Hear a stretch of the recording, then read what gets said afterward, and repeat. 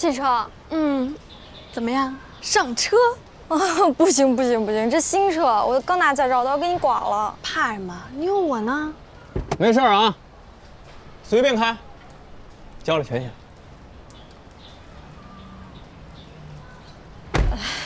走吧。林朝夕，对吧？啊，我小猪。谢谢。看。拜拜，哈尼，我回来坑你啊。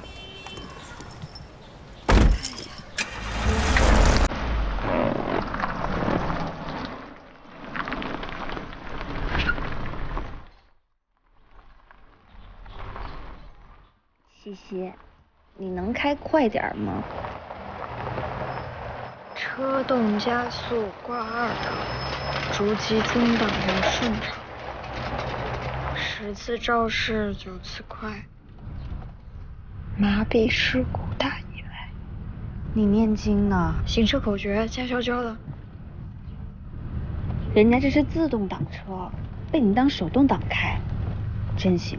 那个小毛，我包里有张纸，你帮我拿一下。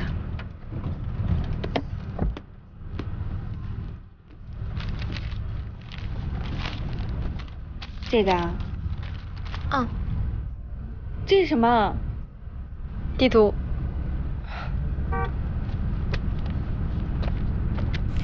真有你的！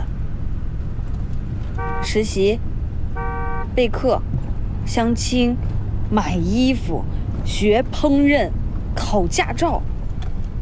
你这大学一毕业，像变了一个人似的。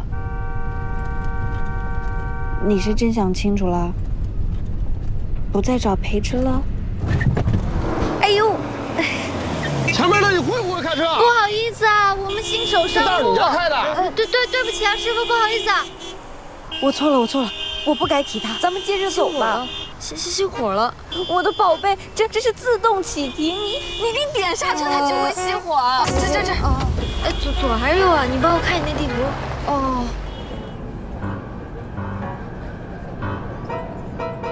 48，75，28。你有病吧？这是小林，林朝夕，是我们学校新来的实习老师。你们慢慢聊啊，我去对面商场了。好。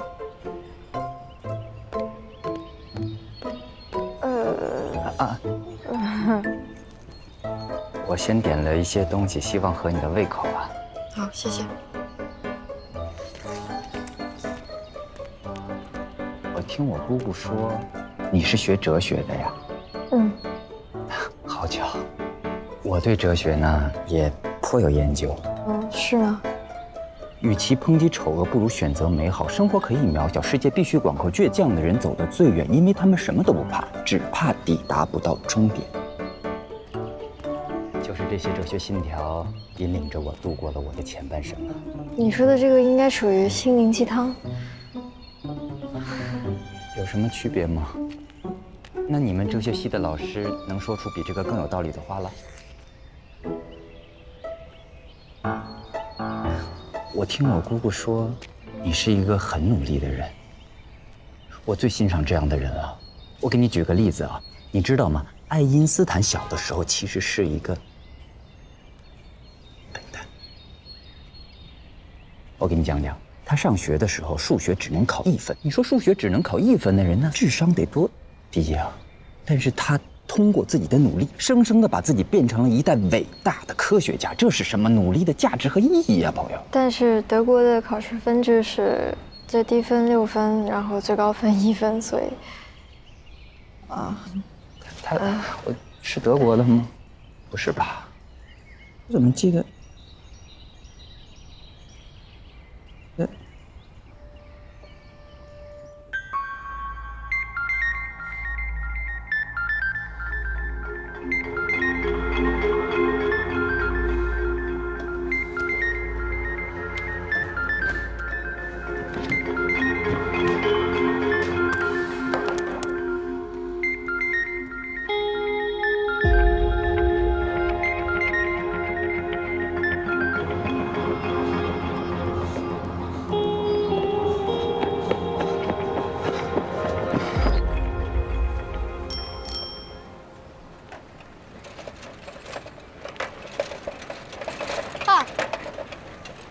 你坐这儿干嘛？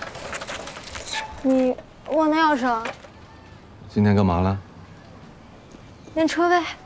然后呢？就回家嘛，走吧，累了也。相亲相累了，都看见了。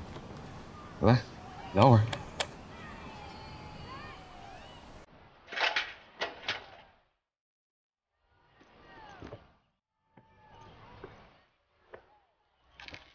感觉怎么样？是不怎么样？相亲对象呀？不怎么样。那你还去？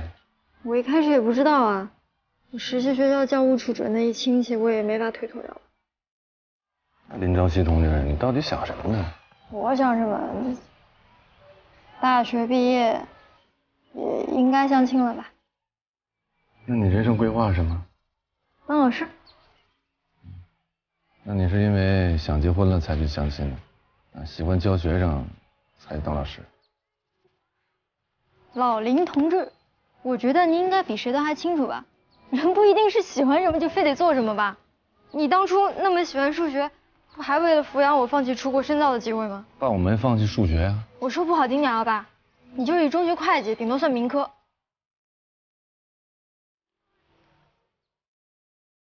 我不是那个意思。我知道你偷偷买了数学考研教材，为什么不考呢？咱能不能现实点？我和数学考研之间差了整整4年的学习时间。4年很久吗？不久。累了，走吧。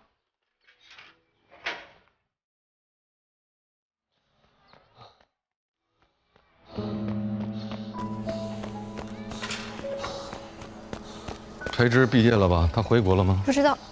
你不是喜欢他吗？他一声不吭地跑到德国去留学，4年杳无音讯。我喜欢他什么呀？那时候你不还吵着要出国找他吗？但我现在放弃了，我成长了吗？世上无难事，只要肯放弃，只要成长吗？成长不就是学会妥协吗？那你这么年轻轻干嘛妥协呢？你喜欢谁就去追，喜欢做什么就做嘛。你觉得你跟数学考研的距离，你跟培植的距离，比学会毕达哥拉斯定理到 PNP 问题更远吗？行了吧，我今天真的听够鸡汤了，我现在打嗝都是一股鸡汤，真的，我不想听。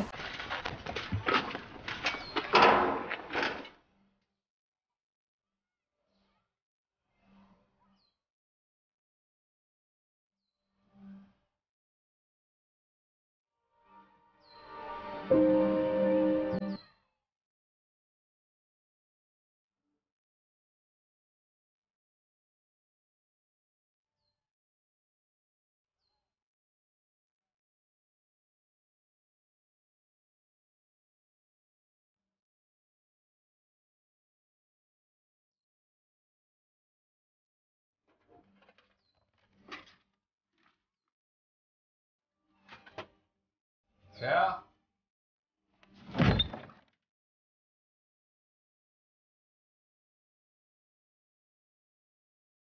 ？2018年8月12日，林朝夕，你好，我们很快就要见面了。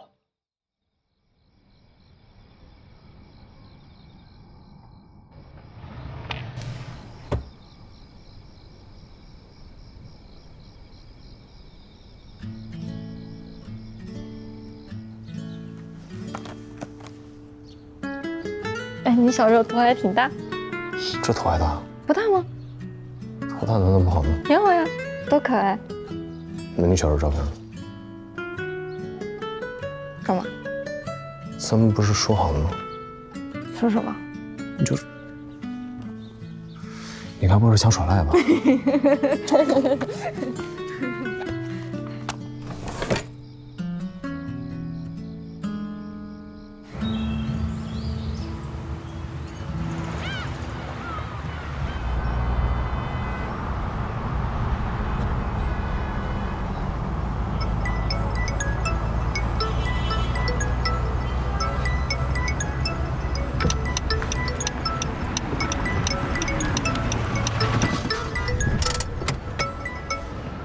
喂，主任。小林啊，你晚上有空吗？您有什么事儿吗？我侄子夸你了，说你懂礼貌又单纯，想再约你晚上看电影。你们就7点钟百货大楼见吧。主任，我俩可能不太合适。小林，我知道你家庭条件一般，长相也不占优势，但你不要自卑，你是名校毕业，我们家族很看重这个，你是有机会的。您可能误会了，我不是那个意思。我去，林朝夕，你是不是在骂我？不，主任，我没骂您，不是我，你怎么开的车啊？林朝夕，您先别说话行吗？我一会儿打给您。你这怎么着？我车都没动。不好意思啊，我全责，我包赔。即将记者追上来了。来了，别拍，上车，上热上。什么意思啊？你上我车干嘛呀？你把我车给撞了？不是，开车行吗？你得把话说清楚啊！你上我车干嘛呀？你谁啊？你不认识我？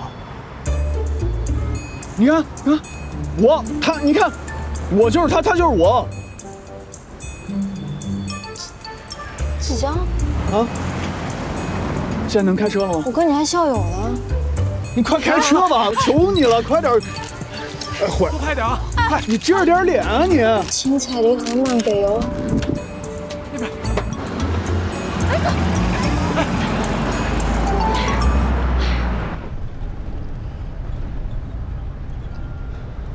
露露，车在百花路后面，事交给你了啊。每次都是我收拾烂摊子，我又不是你爸。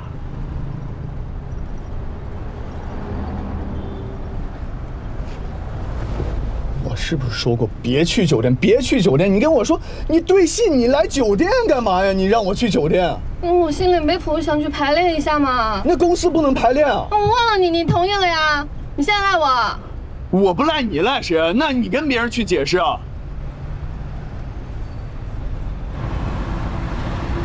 停车。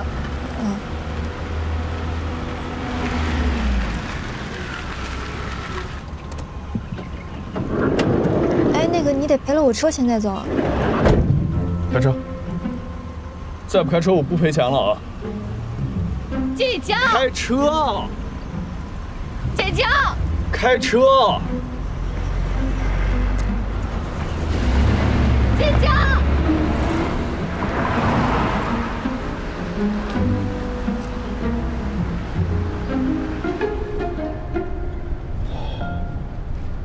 渣男。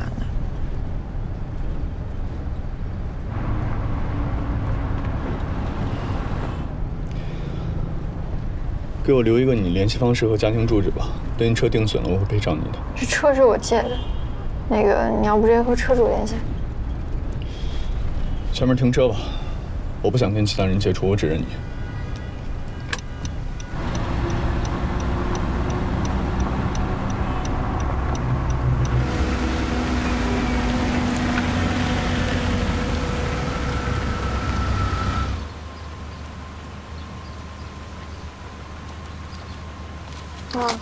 电话、地址、姓名。给。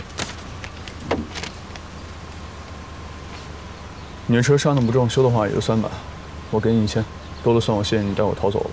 那你要我那电话地址干嘛？今天我们在车上谈话是我的隐私，现在我知道你是谁，住哪。假如你在网上胡说八道的话，我一定找律师告你。不是你这人挺有意思的。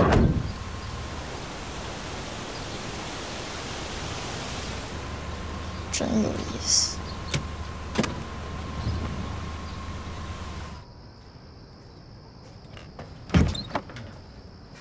哎，那这么晚呢？别提了，你去哪儿啊？我去趟单位啊，饭给你留桌上了。你这么晚去单位干嘛？马上回来了啊。你拿钥匙了？我拿了。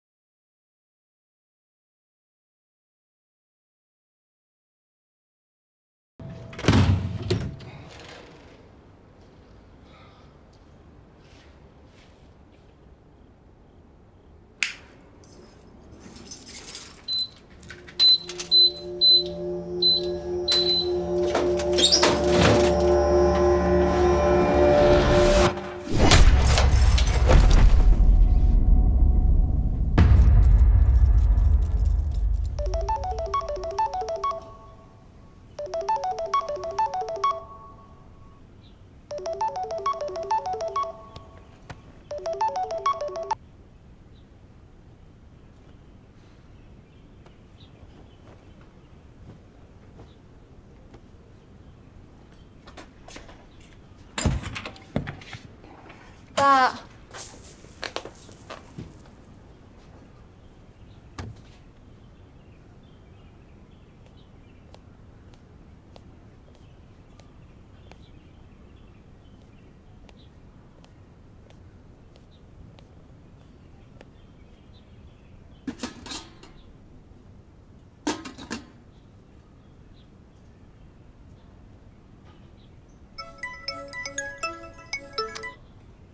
喂，您好。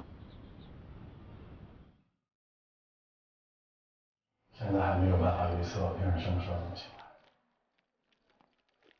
来。行，那过一会儿如果家属来了吧。你是林兆生家属吗？我是他女儿。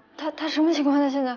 病人的头部遭受重击，伤口我们已经给缝合好了，颅骨无明显异常改变。目前的情况来看，可能有脑震荡，会昏迷一段时间。那就辛苦你了。他昨天晚上还好好的，这怎么突然？你先别激动，是这样，今天早上6点多，你爸被学生发现倒在了学校财务室里，财务室丢了17万。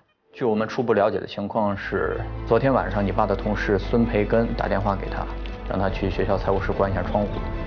在这个过程当中，有人尾随并袭击了他，拿走了那些钱。喂，小萌，我爸出事了，你能帮我来趟医院照顾一下他吗？啊，林叔怎么了？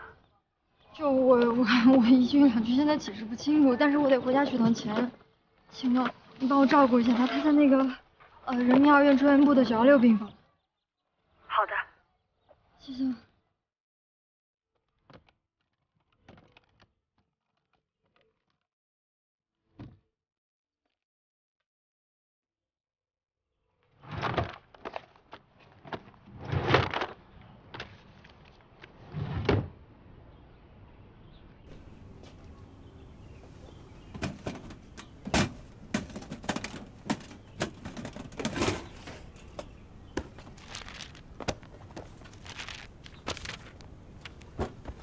1998年1月5日，西西3岁。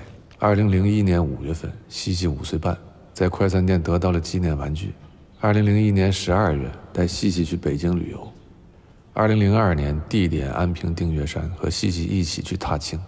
2017年7月8日，西西本科毕业，即将参加工作。学校丢了钱，我们不追究你爸的过失，已经很不错了。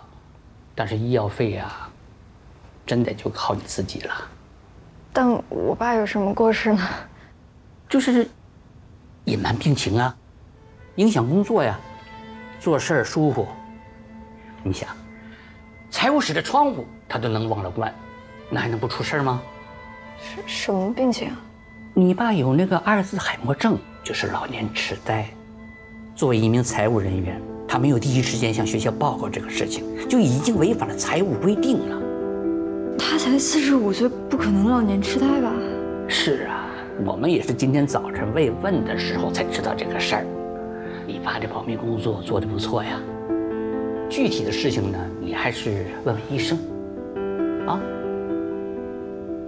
你爸没和你说过吗？他5年前就在我这儿治疗。小萌，你能先帮我check一下？好。最近几个月，病情加速恶化。这次意外对你父亲原有病情的影响，也很难预测。我无法判断他什么时候能醒过来，你也要有心理准备。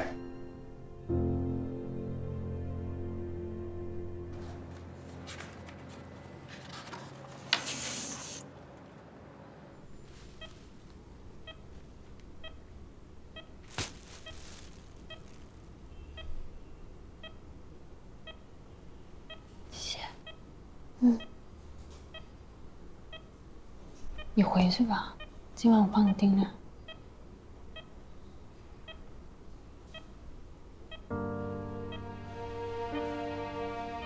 我熬这么久了，听我的，回去洗个澡，好好睡一觉。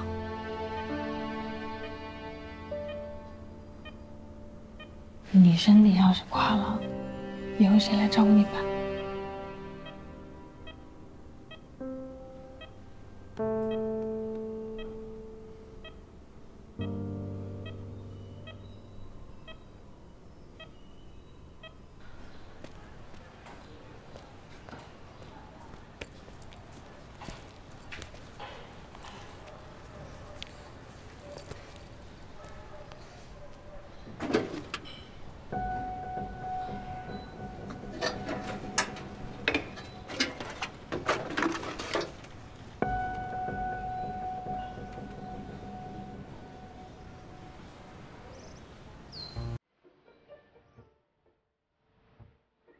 爸，我昨天数学测验考了100分。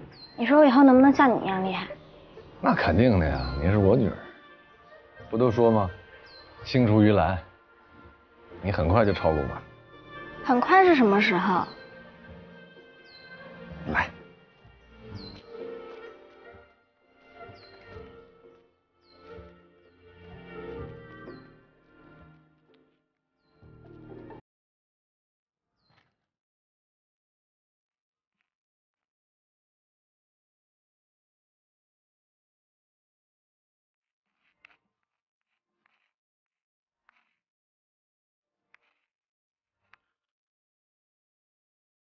上面呢是你正在学的问题，下边是我研究的难题。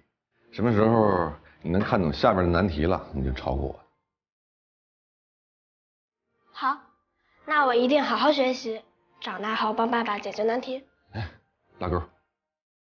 拉钩上吊。100年不许变。哎，我过了，我也过了，我们2位也过了。哎，我过了。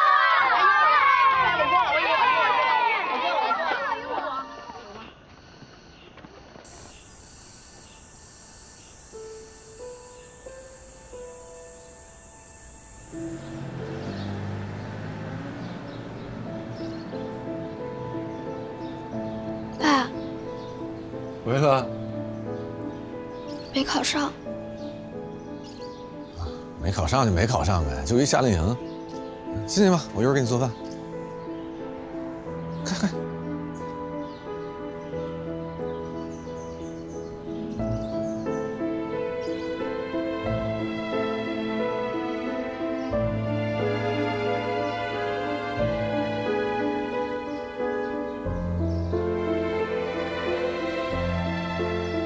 我总算是找到你了。哎，你能帮我个忙吗？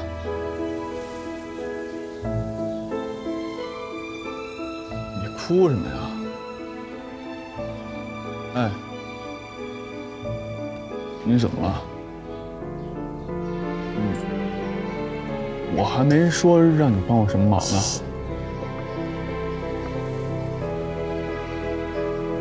你别哭了。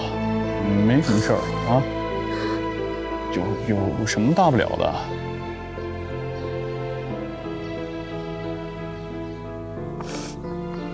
这不是？哎，你怎么有这张照片？你认识啊？这就是张淑平集训营的合影啊，我还参加过呢。你看，这是我，张淑平、裴之，这俩人谁啊？你这照片不对啊！当然不对啊，因为这是我爸 P 的，我根本就没有考上过集训营，他肯定对我特别失望。数学，我根本学不了数学。哎，你干嘛去？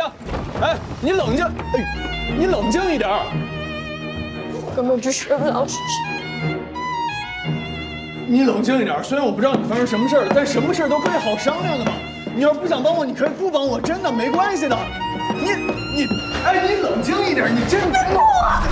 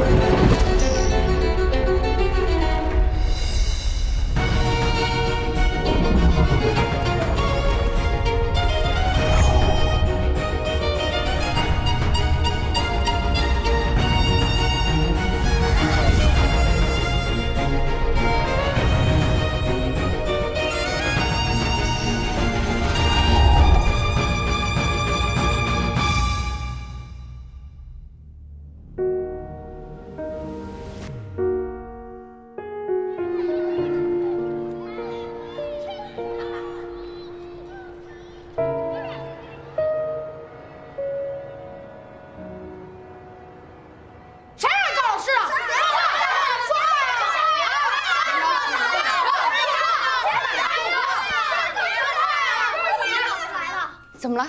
啊，都围在这干嘛？林朝夕打人，打饺子了！饺子，他打你了吗？他打我了。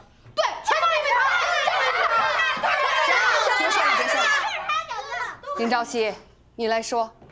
说话呀，老师让你说话。快点来！吵什么？林朝夕，怎么了？你不舒服吗？林朝夕啊，林朝夕，林朝夕。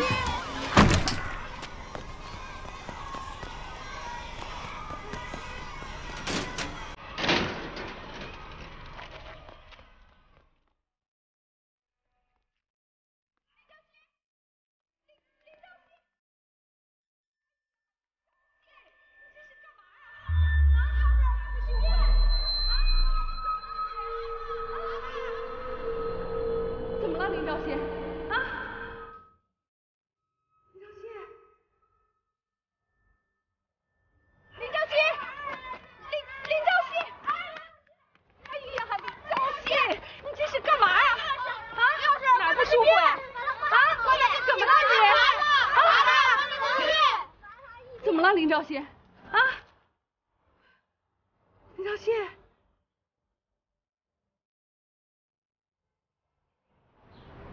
不是你放开我！你到底谁呀？你到底怎么回事，林朝夕？你今天是怎么了啊？我没时间跟你过家家，你在我办公室好好反省一下。不是阿姨，你听我说，我真不认识你，我是2018年的人，今年23岁。 刚才还在我家大门口站着呢，不知道怎么回事钻到这儿了。林朝夕，今年是2006年，你少偷看课外小说。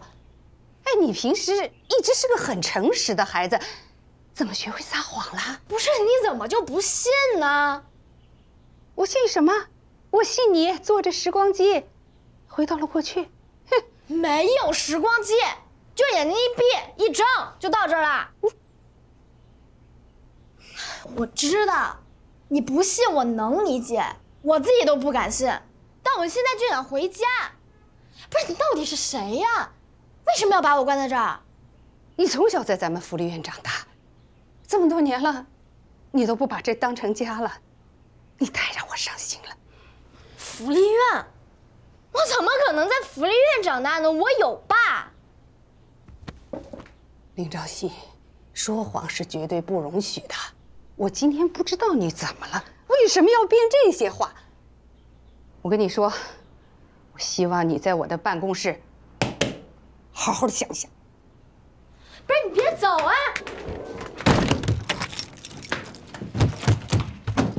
开门！开门！我告诉你，我报警了啊！你这样拐卖妇女、拐卖儿童！开门！放我出去！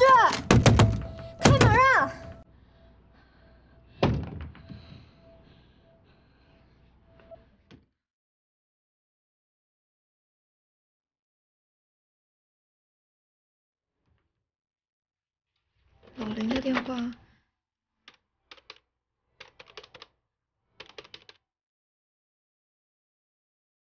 好，您所拨打的号码是空号，请核对后再拨。Sorry, the network.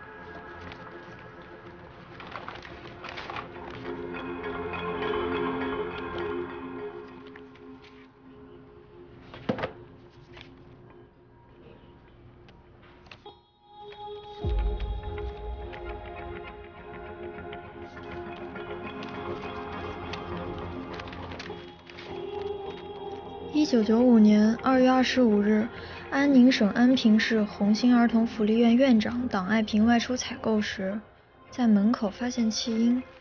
发现时，孩子放在婴儿车内，身上盖着一张白纸，上面写着名字林朝夕。生父母不详。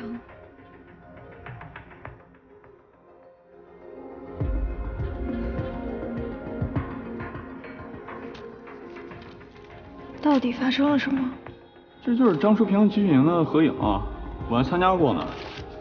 你看，这是我，张淑平、裴之。这俩人谁啊？你这照片不对啊。行，看来和他有关吗？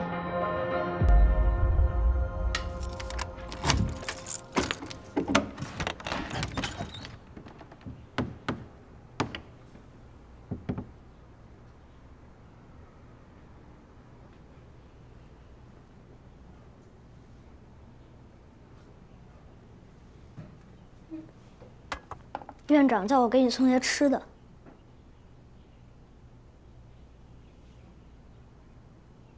24届冬奥会将在哪个城市举行？北京。自己人。我是即将呀。你真是即将？对呀，我就是即将。是不是你干的？我干什么了？我是不是你把我弄到这儿的？你有什么目的？不是我还想问你呢。在你家大门口，一下子就变我小孩了，不应该是你给我解释一下吗？我是受害者，我给你什么解释呀？我才是受害者。我去你家就是想让你给我证个名，结果回到过去了。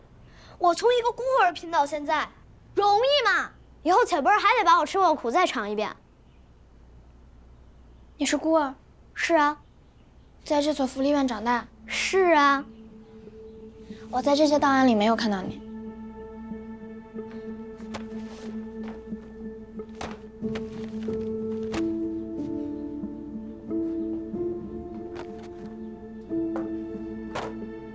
这就是我的档案，档案里面。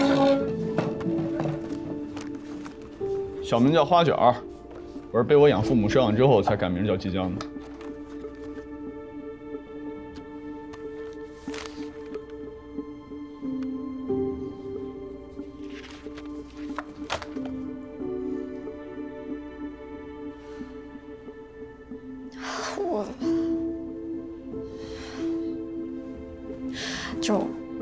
我就算回到了06年，我也不应该出现在福利院，你知道吗？我有家的，我从小跟我爸一起长大的，我为什么会在这儿呢？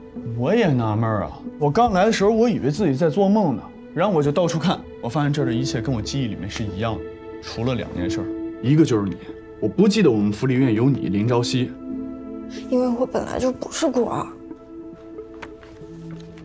还有就是我身上多了这张照片。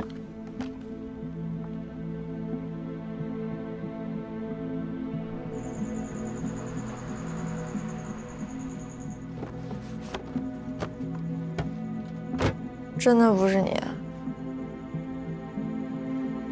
我跟你说多少遍了，真不是我。你要再说我还怀疑是你干的了，那咱俩就没完没了了。对不起。而且你觉得这事儿，它是人能干得出来的事儿吗？我就是觉得这照片为什么和你待在一起过来了就很奇怪。这我哪知道？这不是你的东西吗？我第一次见他，我下午回家，然后打开邮箱看到有张照片，就是这张。也不知道谁放的，我当时还以为是我爸呢。现在看也不是我爸放的呀。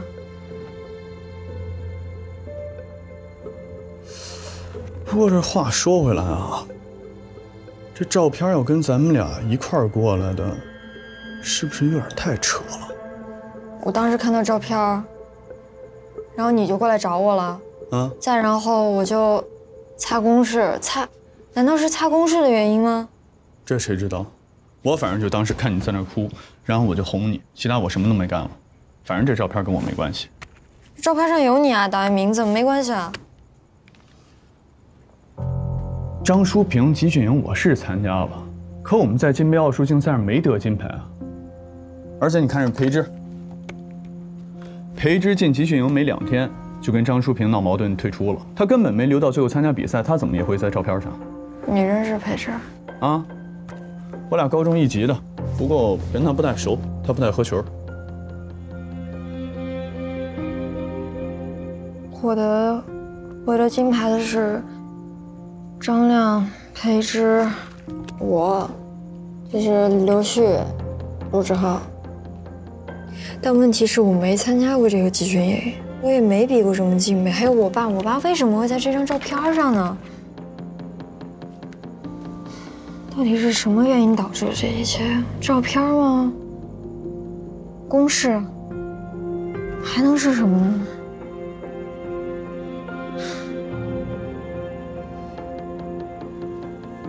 我觉得啊，咱还是别想是怎么来的了，咱想想该怎么回去。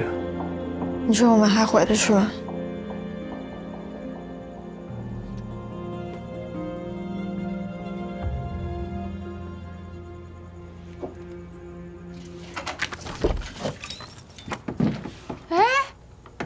你们两个怎么还在这儿啊？这么晚了还不去休息啊？哦，李妈妈，我们这就走。林朝夕，以后不许说谎。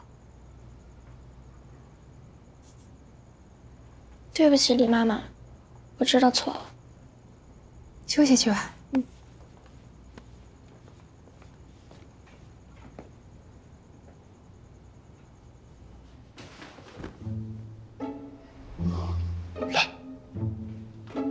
打灯了吧？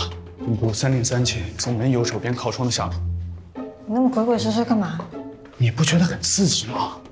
刺激什么呀？现在全世界都不知道咱们两个的秘密，这个体验太重要了。作为一个演员，我要好好感受感受，就像演谍战剧一样。记住了，千万不能暴露你我的身份。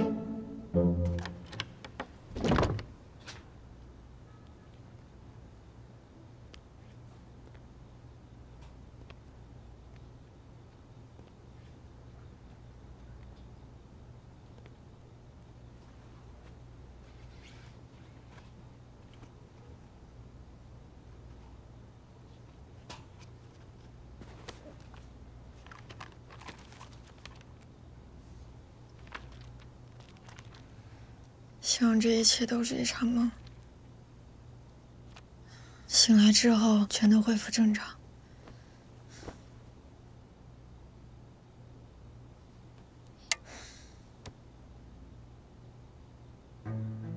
林朝夕，林朝夕，醒了！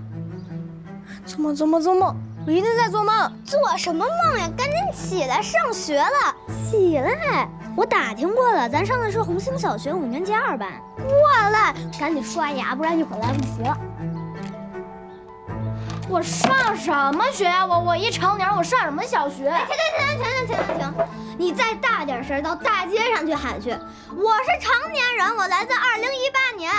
看看李妈妈是在关你几天，还是直接送你去精神科？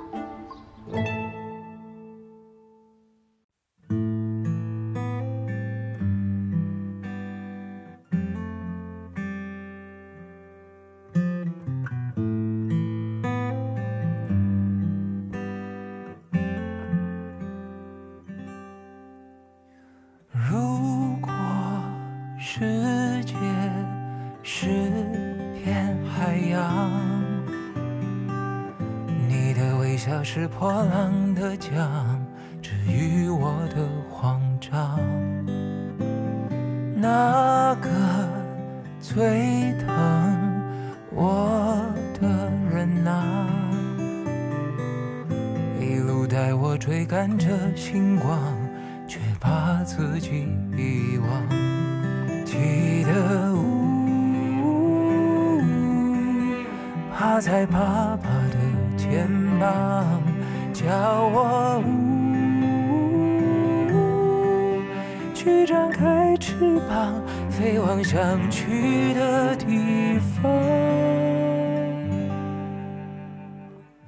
你呵护着我，就像心安的屋檐，遮风挡雨每天。无论在哪里，如初的牵挂从未改变，也陪我跋涉时光的深深浅浅，走过每个季节。一如从前，记得趴在爸爸的肩膀，叫我去张开翅膀，飞往想去的地方，也陪我跋涉时光的深深浅浅，走过每个季节。